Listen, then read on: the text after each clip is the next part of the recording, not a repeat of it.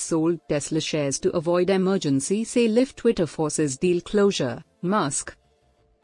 Tesla CEO Elon Musk has sold 7.92 million shares of Tesla worth around $6.9 billion. 0.92 million shares of Tesla worth around $6.9 billion. Tweeting about this, he wrote, "In the, hopefully unlikely, event that Twitter forces this deal to close and some equity partners don't come through, it is important to avoid an emergency sale of Tesla stock."